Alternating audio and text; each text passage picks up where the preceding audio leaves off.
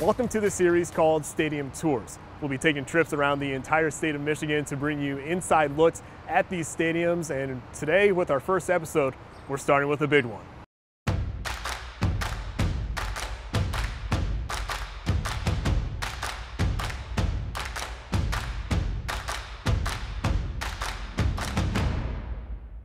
We are giving you a tour of Comerica Park, home of the Detroit Tigers. For nearly 100 years, the Detroit Tigers played on the corner of Michigan and Trumbull until they made the transition to Comerica Park in 2000. When you arrive to the ballpark, you are reminded that you are at the home of the Tigers. A 15-foot tall and 25-foot long Tiger might give it away. And if that's not enough, there are 31 Tiger heads scattered on the outside of Comerica. The stadium was built with brick to blend in with its surroundings, and they had to use so many bricks that if you laid them down in a straight line, it would measure 76 miles. The stadium first opened on April 11th, 2000, and while there have been some changes to the ballpark since that time, we found something that's been here from the start.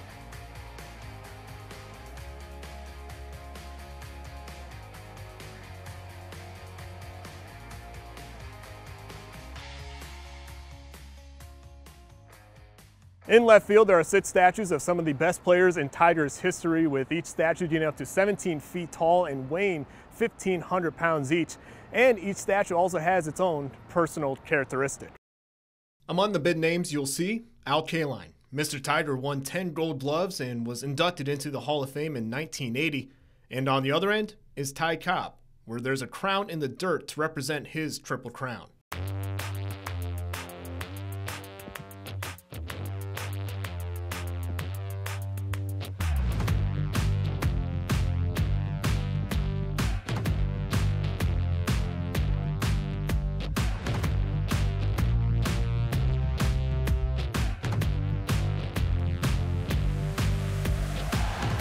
In left field, you have the numbers of the jerseys retired by the Tigers of some of their best players in franchise history, and another great player in their franchise is Miguel Cabrera, who has his total career home runs and career hits being counted every game by season ticket holders.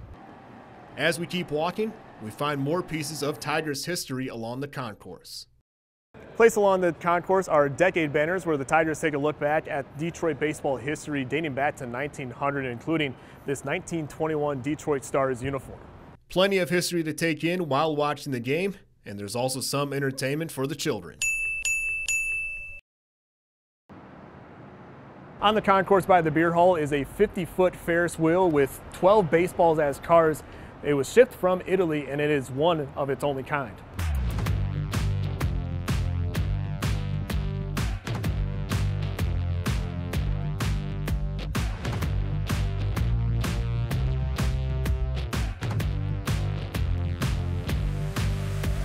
Then if you keep walking down the concourse, you will hit the Big Cat Court, where right in the center there is a carousel with 30 hand-painted Tigers for you and your kids to ride on. And during the game, you can make a trip to the D shop where you can get some shirts, some hats, some jerseys, or even a gift for your 9-month-old son.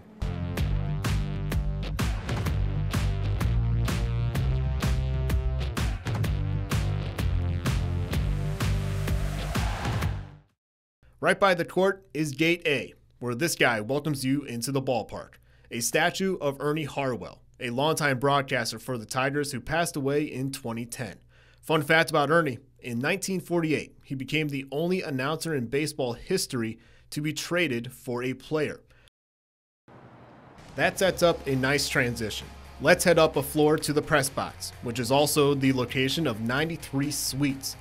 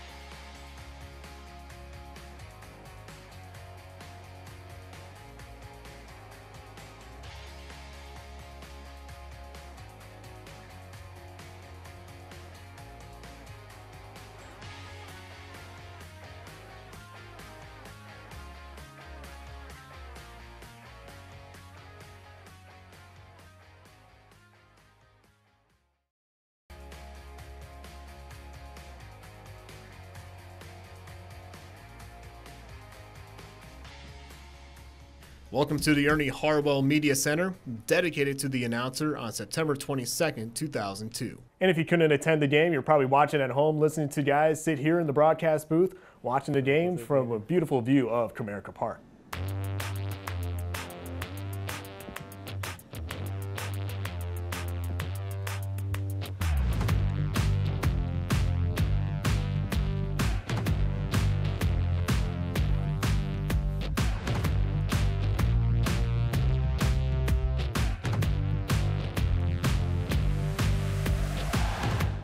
And then you go to the Champions Club, where you can get a look at some of the best pieces of memorabilia in Tigers history, such as World Series trophies, or if you walk over here, you get a chance to look at the most valuable and Cy Young awards of Justin Verlander.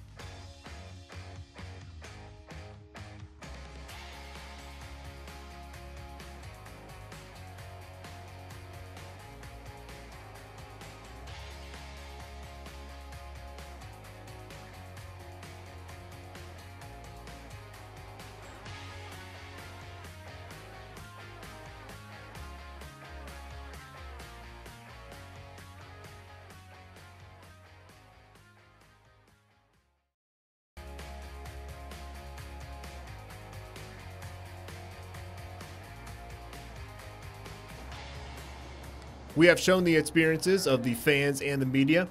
That leaves one group out. Now we're getting ready to take a look at the players' experience, as we will take a look at the visitors clubhouse, where the Detroit Tigers are getting ready to host the Cleveland Guardians. And the Tigers are nice hosts. On top of the clubhouse and lockers, they also have a weight room and batting cages so players can get ready for their upcoming game. And they also feature some video games. During concerts, this is where the performers will get ready as well.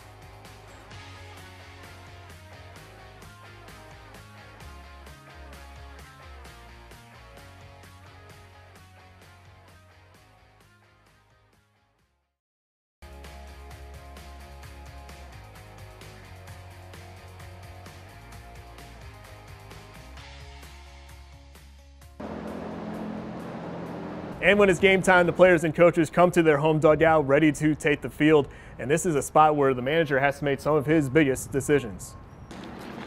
And check out this beauty. The park features the longest dimension in all of baseball, with a 420-foot distance to hit it out of the park in center field. You see where the bullpens are now? They weren't like that in 2000 when the park opened. In 2005, they moved the bullpens to left field, allowing the additional bleacher seats in right field.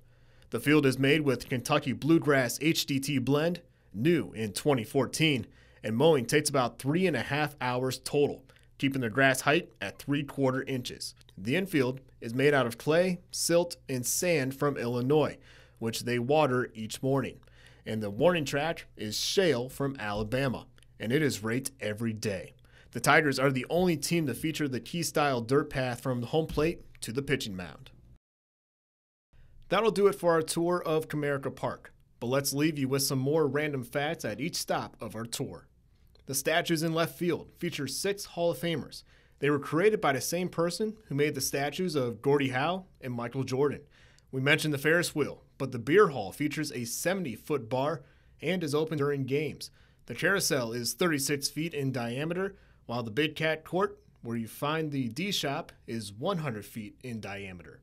Ernie Harwell spent 42 years with the Detroit Tigers and is also a member of the Hall of Fame. The Ernie Harwell Media Center can hold up to 100 media members.